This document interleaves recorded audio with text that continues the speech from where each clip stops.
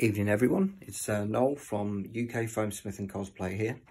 So I just wanted to take a moment to I asked a question a little while ago about asking for belt harnesses and bandoliers for the Mandalorian, but not quite at the level that I'd like to. A budget doesn't always stretch as far as we'd like. So if you really want the best, then Deborah DeMeo is by far the best supplier of such things. So I would suggest that she's probably the best person to consider. But if you can't afford her level, but you don't necessarily want to stay cheap either, you want to find a middle ground, then I bought the Xcoser version of the Bandolier, which arrived in the post today. So I'm going to do a quick review now and show you around it, and so you can make your own mind up as to whether or not it's good or value for money. I know it's not screen accurate. I know that there'll be lots of people who don't think it's very good, but I think it's good to sort of balance everything and just have a little bit of an opinion of all things. So let's go and have a look. So this is it. So it's reasonably thick and well made. It's not real leather, it is pleather, but it's quite soft. It's not got the plastic back that you would expect. It's the same on both sides, and it's pretty well textured, a good colour, and dense enough that it feels substantial. It's got all the holes, and the cartridges went in very well. Nice and tight, but not so tight that you just couldn't get them in. Obviously it's got other details. It's adjustable here, which I'll show you here. So you can adjust it according to your height, your body sort of length. So from my perspective, I'm quite short stuff, so I need to put it to its maximum adjustment to take it to its minimum so it fitted me properly. So let's have a little look at what it's got. So like I say, it's a good leather look. It's not real leather, but you know, it looks the part, feels the part. And like I say, soft, but not floppy. So it's got its buckles, which are metal and clip nicely. You can hear that click. Likewise, it's got that here, which as you can see is pretty chromed up. Again, very metal, very nice click on it. And that's where you undo it, is to and from the front, which is far better than the cheaper versions that you have to do on Velcro at the back. Again, you can see here, it's all adjustable. It's got a double aspect to it, so you can adjust it again to your waist. It's got a good workable pouch, which is got a Preston underneath, a popper, and oops, you can see stitched to a loop. It comes as a separate, and then you thread it on. So that's that. Okay, this is the downside. So yeah, the detonator holder, bit floppy.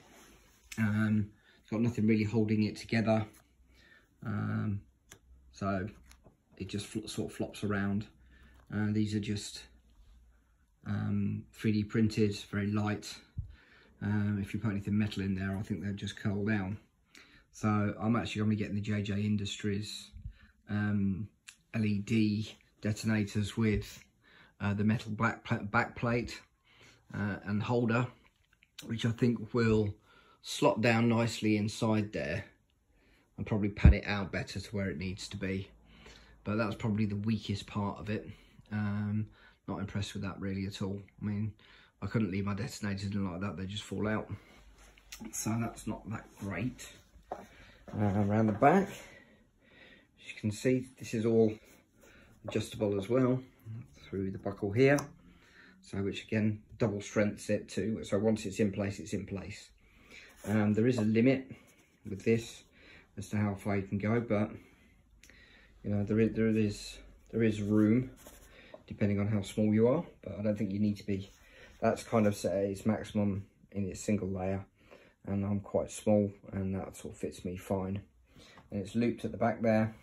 I'll probably need to put in a Velcro piece inside here so that it stays put and doesn't go sliding around up and down here.